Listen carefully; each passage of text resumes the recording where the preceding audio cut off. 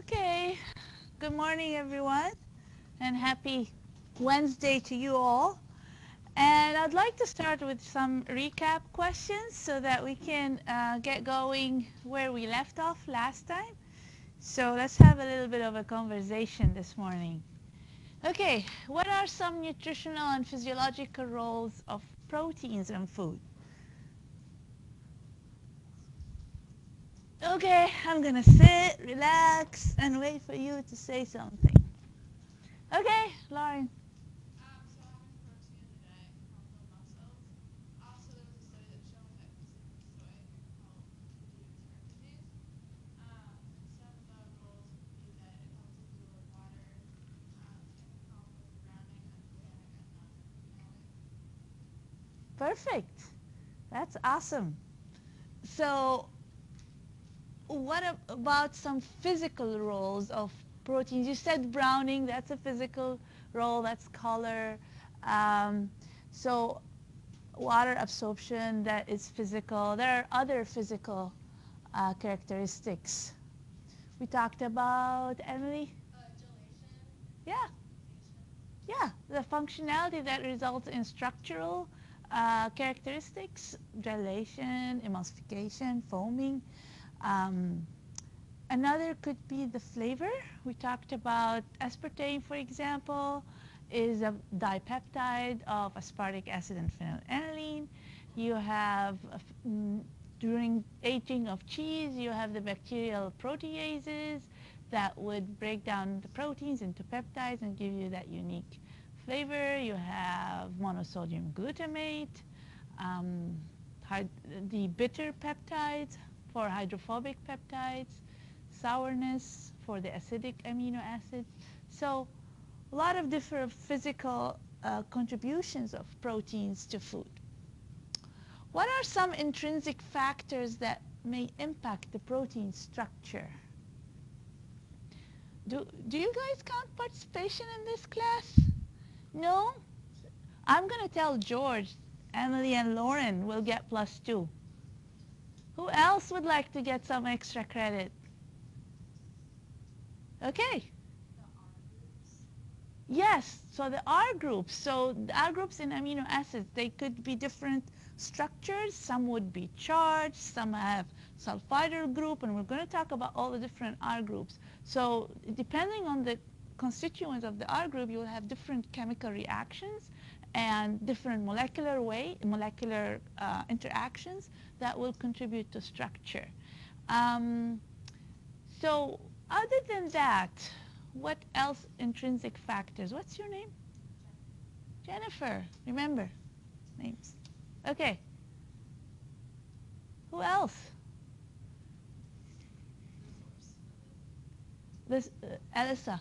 So the source of it. So there are different sources of proteins. I saw another hand. What's your name? Loma. Yes, that's right. The conformation, so whether primary, secondary, Tertiary structure of the protein, the conformation of the protein. And we'll talk about different conformation of proteins and how they impact structure and function. Tiffany. The hydrophobicity of the protein. Walter. The net charge. Perfect. So a lot of intrinsic factor, amino acid composition, the sequence, the charge, the hydrophobicity, the R group. So all of these different intrinsic factors. Okay, I'm making a mental memory of who's answering questions. Okay, cool.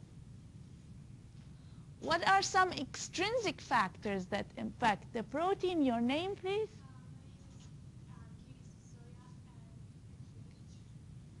The what's that? The pH, yes. You're Cervanti, right? Oh, yes. I know her. You know her. What did you say? Temperature. Temperature, of course. So pH, temperature, Molly. Storage. Yes, the conditions of storage. Emma, Protein modification. protein modification. Your name, please. Sabrina. Sabrina. Presence of enzymes. Presence of enzymes, modification. Your name, please. The extraction solvent, yes, if we are extracting oil from soybean to purify protein, hexane might impact the protein structure. You guys are great. Yes, George's going to be not happy with me, but I'm going to vote for +2 for all of you. Excellent. So let's keep going. All right, here's where we left off, introducing the structure of amino acids. That was the last slide. I'm going to, just a quick refresher. So we have an amine group. So it's the basic component. The amine group is the group that would like to hold on to the proton, whereas the acidic group, the carboxyl group, would like to give proton. And given that you have basic and acidic, that makes the amino acid and hence the protein a buffer, resist change in pH. And then we talked about, that was the last thing we talked about, is the R group and how the R group differs in polarity, hydrophobicity, different functional groups that may be involved in different reactions and molecular interactions, and hence the functionality of protein. So we said that in nature we have L configuration, where the amine group is on the left. However, you can find D configuration, but that is mostly due to presence of bacterial fermentation. So, or if you have heat and alkali treatment, sometimes you get D amino acids as well, where the amine group is now on the right. And we call this racemization. That means you would have a mixture of L and D configuration as such. So the amine group here is to the right of the carbonyl carbon, or to the left of the carbonyl, chiral carbon, sorry, not the carbonyl carbon, the chiral carbon, either to the left of it or to the right of it. So that would call it stereochemically different for the location of the amine group. Like I said, it's heat and alkali treatment and microorganisms such as in fermented foods and beverages originating mostly from bacteria. Okay, you need to know the different essential amino acids versus non-essential amino acids. And probably most of you know by now what essential amino acids are: those that are not produced in the body and required to be consumed in the diet, whereas non-essential can be synthesized mainly by transamination or amination of keto acids. So the essential amino acids are usually 8 amino acids, those that are in red: isoleucine, leucine, lysine, methionine, phenylalanine, threonine, tryptophan, and valine. So you want to know these, okay? So you really need to know your essential amino acids. Now histidine is semi-essential because it's required for children. Children are unable to synthesize histidine in their body. Adults do. That's why it is partial. So some people say we have 9 essential amino acids if you want to include all the population, children and adults. And if you're just talking about adult population, you can say 8 essential amino acids. There are the semi-essential, the cysteine and tyrosine. There are semi because cysteine can be partially produced from methionine. So if you're consuming methionine and the diet is low in cysteine, the body can produce cysteine. But if you don't consume methionine, then by default you might have deficiency in cysteine. And the same with tyrosine. Tyrosine is produced from phenylalanine. The same situation. If your diet is low in phenylalanine, then you will have low tyrosine as well. And the rest of the amino acids are non-essential amino acids. Okay, so you want to have a general idea, not necessarily memorize the structures, but at least a general idea of how the different amino acids vary. So we have amino acids that are nonpolar, and we have polar amino acids. So you want categorize your amino acids and know them. This is polar, this is non-polar, this is aromatic, having a ring structure, versus non-aromatic. So I do not expect you, or I don't think George will expect you to know how to draw the amino acids, but at least to know that tyrosine, tryptophan, phenylalanine are non-polar aromatic amino acids. They have an aromatic structure in their R group, which gives them a characteristic that is absorption of UV light. So being aromatic, the protein, usually any protein, will have a certain amount of these amino acids. So proteins absorb light in the UV range because of these 3 amino acids. Okay, so that's what you really need to know and remember. Another characteristic for tyrosine specifically, it has a phenol group. That means a benzene ring and an OH. And this OH group is important for you to remember because in alkaline pH, this OH group ionizes, meaning it gives its proton. So it gives the hydrogen and becomes O-. Then it becomes a charged amino acid. Why is this important? Because when you have charged amino acid, it will impact solubility. It will enhance the solubility of the protein in general. You have more interactions with water.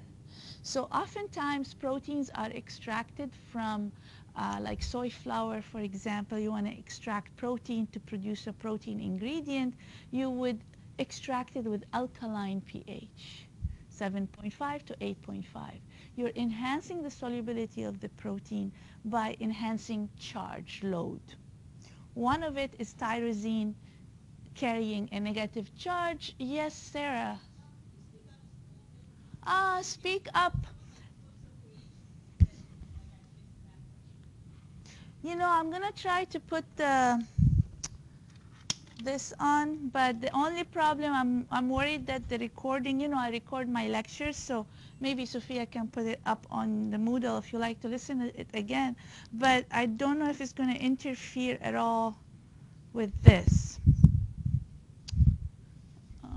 but I'll try.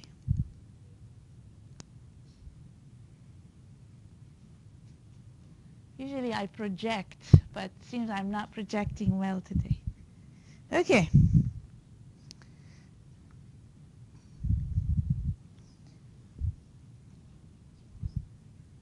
Can you hear me better?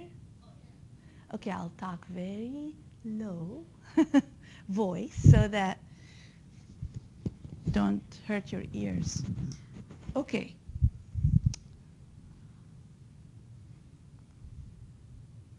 So there are some characteristics that or phenomena of different amino acids that have nutritional or biological impact. So we're going to talk about several amino acids and their biological impact. So you probably heard of phenylketonuria disease. So you have about 1 in 15,000 births of babies that will have this disease. That means their body cannot process or metabolize phenylalanine.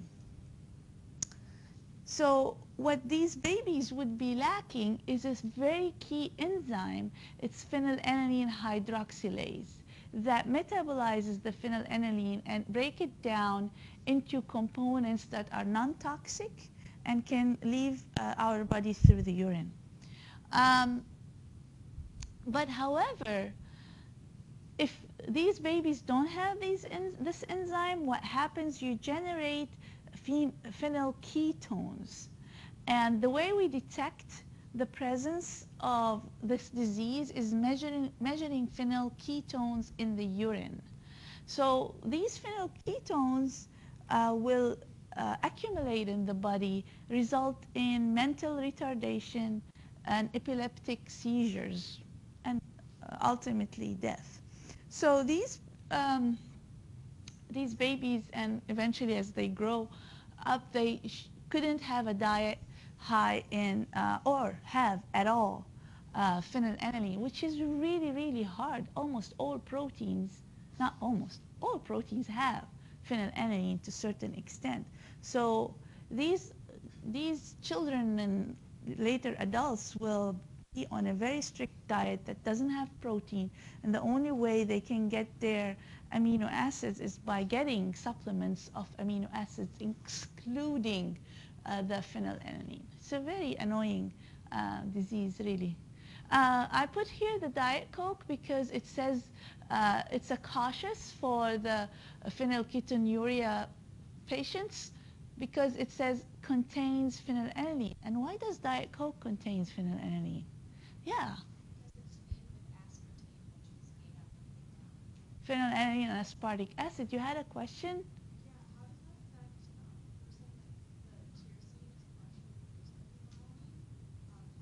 Yes. Well, again, that's in their supplemental diet. They have to have the thyroid. They have to have all amino acids except the phenylalanine. Yeah, yeah, yeah. That is a very good question. And your name?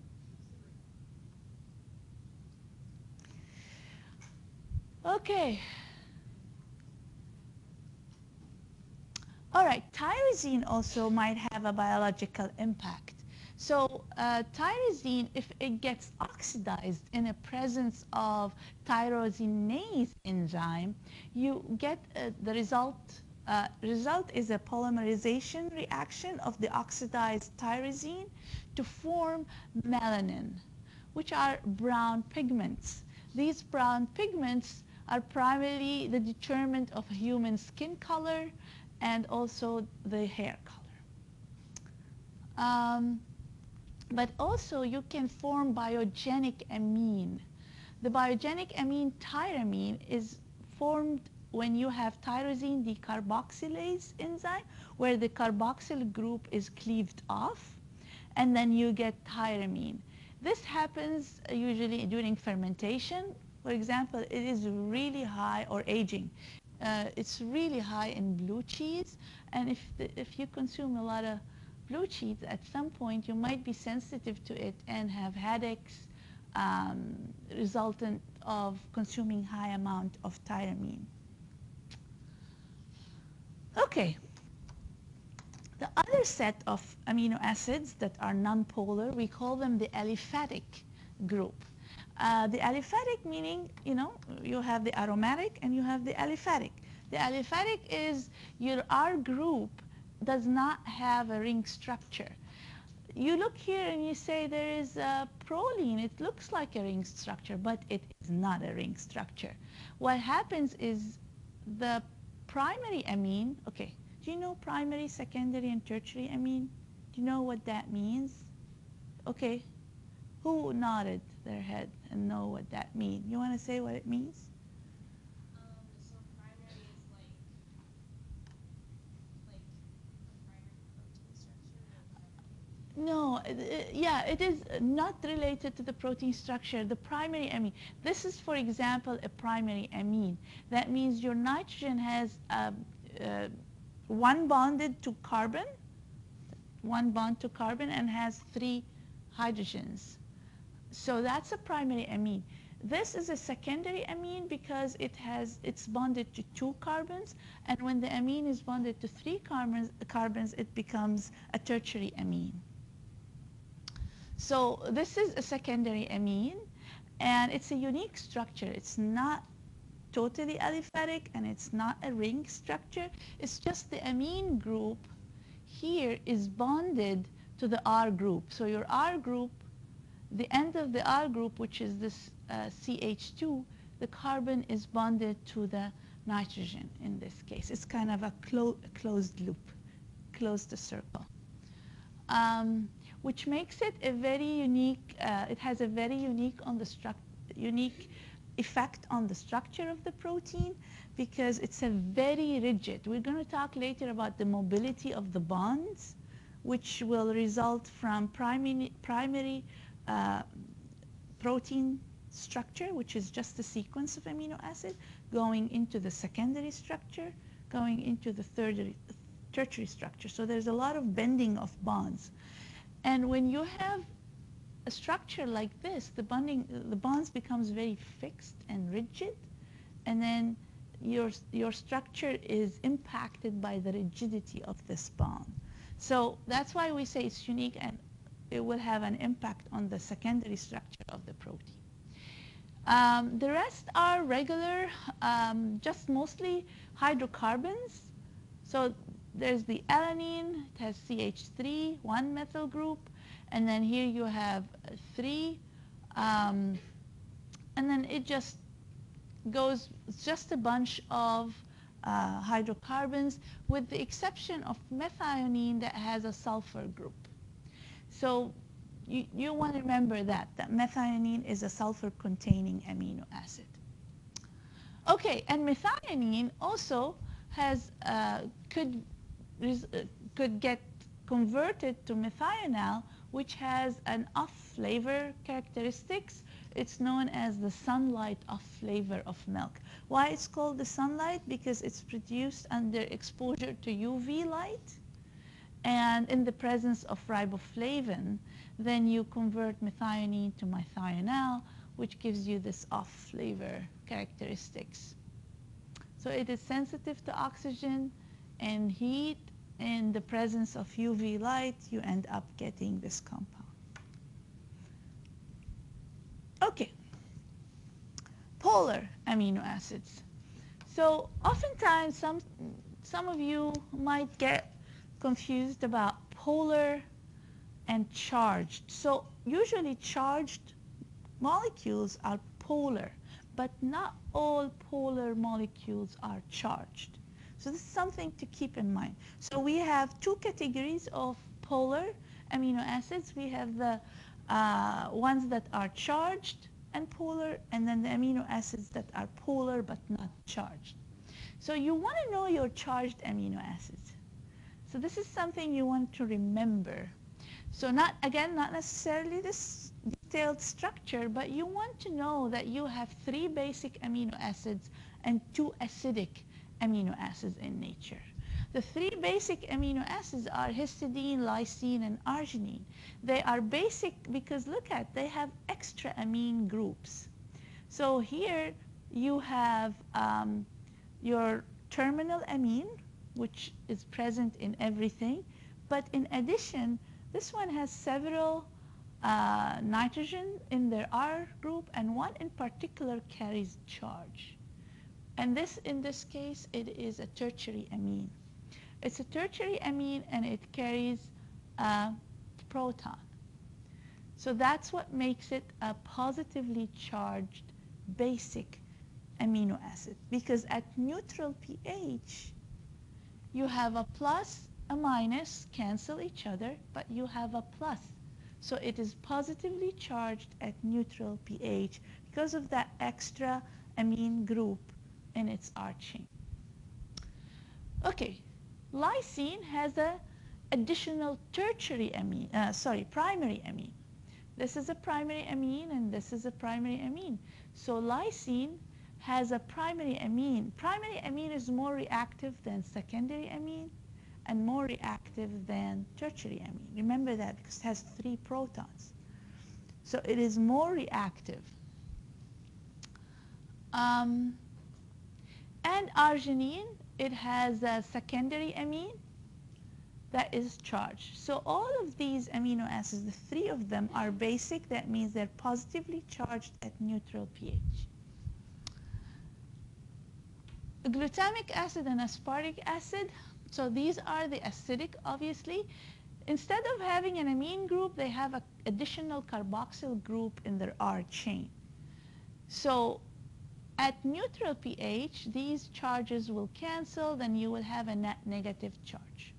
At neutral pH, this is negatively charged and this is negatively charged. So glutamic acid and aspartic acid. So lysine in particular is an important reactive amino acid. Not only it is an essential amino acid, it also reacts with reducing sugars during a heating process resulting in Maillard reaction and browning. So browning, and you end up in a large polymer melanoidins, and these are brown colors, and also you end up with off flavors and protein polymerization, all bad negative impacts sometimes. Negative impact you don't want in most cases. And we call it, it's also nutritional loss because lysine get consumed in the reaction. So you lose an essential amino acid. So the more you have lysine in your protein and the more they are reducing sugar during the process, you are potentially losing on nutritional value of the product due to loss of lysine. And again, the reason that I have lysine here as an example, it's an essential amino acid first. Second, it has a primary amine in its R group. That means it's most reactive than other amino acids. And the Maillard reaction is actually a chemical reaction between the carbonyl group of a reducing sugar and the amine group, the primary amine group of an amino acid within a protein. Another amino acid in this category, which is the glutamic acid, you can generate monosodium glutamate from glutamic acid. So instead of having this hydrogen, you will have a sodium. So you will end up having a monosodium glutamate. So this is the fifth taste called the umami. So usually you have the sour, the bitter, the sweet, and the salt. These are the four common tastes. But then this is the fifth taste, which is the umami, meat-like aroma. It's often added to enhance flavor and usually used in products such as frozen, dehydrated, or canned meat product. So you can see here, this is a canned meat, spaghetti, and meatball. You have the monosodium glutamate in there. Also, it's highly concentrated in soy sauce.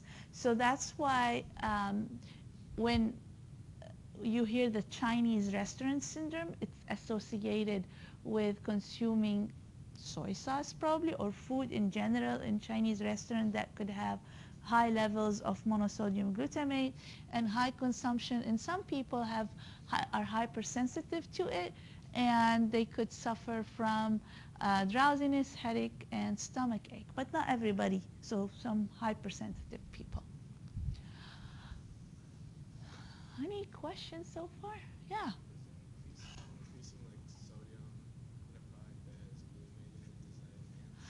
Well, that's a good question. So the question was, does increasing salt with sodium chloride in a product that has glutamic acid result in this? Not necessarily, because usually glutamic acid is in a protein. In this case, it's a single amino acid that was reacted with the sodium to produce a monosodium glutamate under certain conditions to get that ingredient. So so when you have salt and you have a protein and has glutamic acid, you don't necessarily get that impact. But that's a very good question. Okay, so now the other, the last component or category is the polar that are non-charged. So these amino acids include the following. They're polar because they have some certain group that makes them a functionally polar compound. So for example, serine has an OH, threonine has an OH. The presence of an OH makes it a little bit more polar. Glycine, why is it polar? Because look at glycine. Glycine is the only amino acid that doesn't have a chiral carbon. Look at that. Chiral carbon, if you remember, is a carbon that is bonded to 4 different groups. But in this case, you have a no chiral carbon because you have 2 hydrogen groups. Look at the R group of glycine. It's H. It's nothing, basically. You don't have hydrocarbons. You don't have a ring structure. You have nothing. That's what makes it. It's the smallest amino acid and a polar amino acid.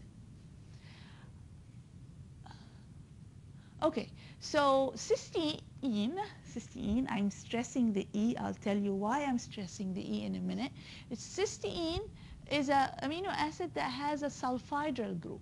SH is commonly known as a sulfhydryl group, and it's a very reactive functional group. And it impacts a lot of the food structure. So we'll talk about that in a minute. Because its ability to form disulfide linkages, and these are important in certain food applications. So it's a very important amino acid. Glutamine and asparagine, so these are polar because of having the double bond with O and an amine group here. And these are precursors. They can be precursors to glutamic acid and aspartic acid. If you add acid or alkaline with heat, they will lose an amine group. So this we call deamination. So they're going to lose an amine group and become a carboxyl group, COOH, in the presence of acid or alkaline and heat. And when they have a COOH here and no amine group, they become this one glutamic acid and this one aspartic acid. So you want to remember that glutamine in the presence of acid or base and heat, you get deamination and becomes glutamic acid. And aspartic acid, same thing. Asparagine will lose an amine group in the presence of acid and alkaline and heat, and then it becomes aspartic acid. Here's an example where glutamine plays an important role in structure building. You know, rice bread is a common bread for gluten-free bread for people that are sensitive or allergic to gluten. So what happens is rice doesn't have the viscoelastic protein that is present in wheat. So it won't form the strong dough that is needed for a bread to rise. So you want to do something about it. So if you add an enzyme known as transglutaminase, and you probably when you take the enzyme lectures, you'll talk about this enzyme in particular. This enzyme, what it does, it links a glutamine with a lysine. So the amine group of lysine react with the carboxyamide group. This is the carboxyamide group right there. Carboxyamide group react with the amine group of lysine. You lose ammonia and you get a covalent bond. That covalent bond results in polymerization of one protein in rice to another protein in the rice. So when you have this polymerization, it enhances the strength of the dough, and therefore you can have a bread that rises.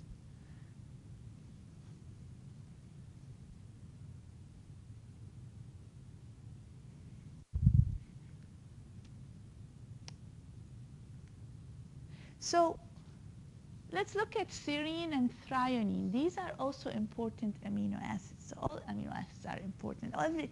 Everybody has a role. Okay, so serine and threonine have a hydroxyl group. They have an OH group. So what's the role of this OH group? Is very important role in post-translational changes. You know what the term post-translational mean? No? Have you heard of it at least?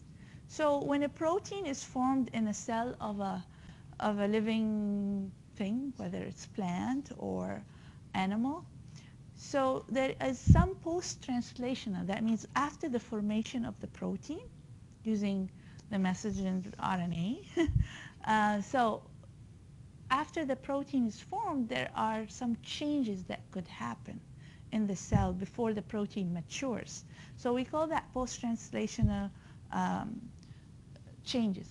So serine and threonine both go through post-translational changes sometimes, and they can be phosphorylated or glycosylated. So because of the OH group here, the OH group is reactive, so it can react with a phosphate group, producing a phosphorylated protein, An example is the alpha and beta casein in milk that are phosphorylated. Or the OH group can react with sugar moiety, such as the acetylglucosamine, and form a covalent linkages. Example here, kappa casein, again in milk, is a glycosylated protein. There are glycosylated protein in soy as well. So it's just here I'm giving you an example. Why are these proteins important? I don't know if you know how casein is soluble in milk. You know, milk is a colloidal system. I don't know if you know that or you've took that anywhere in your different courses, but milk is a colloidal system. Casein in milk is not single molecule. They are present as a micelle, a casein micelle. It's a quaternary structure of a casein. You have multiple casein molecules interacting with each other, forming a stable unit and dispersed homogeneously in milk, causing it to be a stable colloidal system. So what makes this stable colloidal system is the phosphorylated protein and the glycosylated protein. So look at this colloidal system here. I don't know now if you see my laser pointer. Okay, so see these blue dots here? We call them calcium phosphate clusters. So there is calcium in milk, and these phosphorylated protein are going to form bridges with calcium, keeping these molecules together, forming calcium phosphate bridges. They hold on to each other. And then see this hair-like structure outside of this colloidal system right there of this micelle? This hair-like structure is your glycosylated portion of kappa casein. The glycosylated portion is a very hydrophilic, negatively charged portion of the protein. So if you have a set of negatively charged protein around this micelle, then it will be stable. It will be interacting with the water, and there's another micelle here. Negative charge and negative charge will repel each other. They won't interact, and then you have this very stable colloidal system. So this is an example of role of protein and also the post-translational modification and the importance of serine and threonine. Okay. Let's see. Sulfidyl group, I told you this also is a very important protein, amino acid.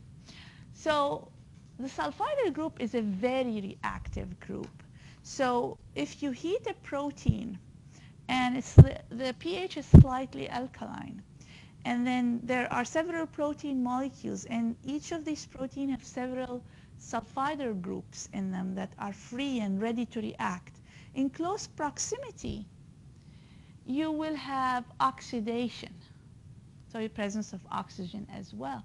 So this sulfidyl group over there will react with this sulfidyl group. They get oxidized. They give up their hydrogen, and then you end up with what we call a disulfide linkage. It's a covalent bond. This covalent bond has many roles. First, it stabilizes tertiary structure in a protein. And when we talk about tertiary structure, I'll bring that back. So I will explain it again. But it stabilizes tertiary structure, but also formation of disulfide bond has an impact during processing. And here's one example. So glycans and glutenins, proteins in wheat. You take the flour, put water, and start your kneading process. When you're doing that, you're denaturing the gliadin and glutenin and opening them up and make them more pliable, more flexible above the glass transition. They pass the glass transition. I don't know if they talked about glass transition already. Okay, so at a particular temperature and moisture content, you pass the glass transition. The protein now is pliable, moldable, so you can mold it, and then SH groups from each protein is now exposed to another SH group or several. Then you start forming disulfide bonds. It's one of the stabilizing molecular interactions of the gluten network. This is a gluten network right there. Okay, so this is a very important role of sulfur groups or sulfider groups, and this is one example. There are other examples we'll talk about later. Biogenic amines. So now we're done categorizing the different amino acids.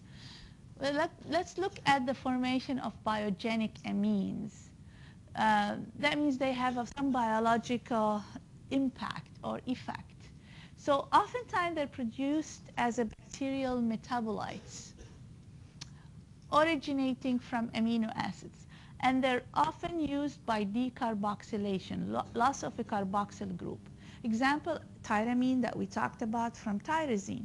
Another example is histidine.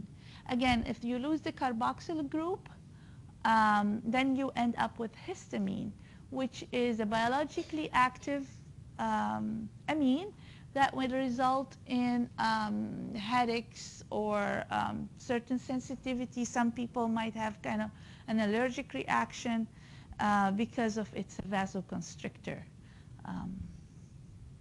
compound.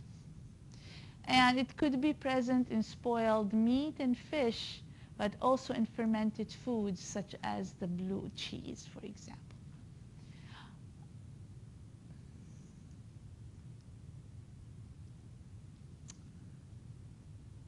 So tuna and mackerel have high concentration of free histidine, and the histidine decarboxylase, which is an enzyme that removes the carboxyl group, will result in the formation of histamine.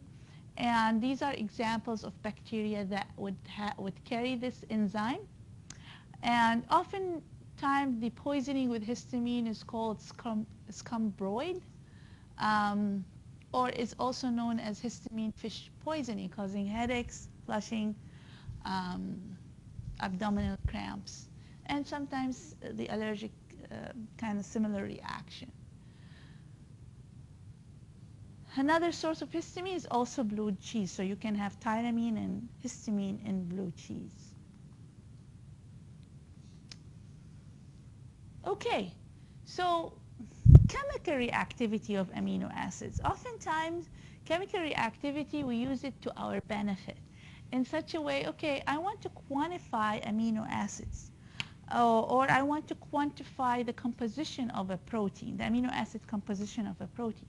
So I break down the protein into singular amino acids, and then now I want to quantify the different amino acids that I have. How do I quantify them? Not every amino acid absorbs light. I told you only the aromatic amino acid can be measured at UV 280 nanometer. What about the rest? How am I going to quantify the rest? So I look into chemical reactions that will result in a colored compound that I can measure absorption. So one example is an anhydride. So an anhydride is a compound that would react again with a primary amine. So you have your primary amine, and then you have your different components, and here's how the reaction goes. They're color-coded to follow where they go in the reaction. And then it's a chain of a reaction that end up with producing compounds that will absorb light in the visible range at 570 nanometer.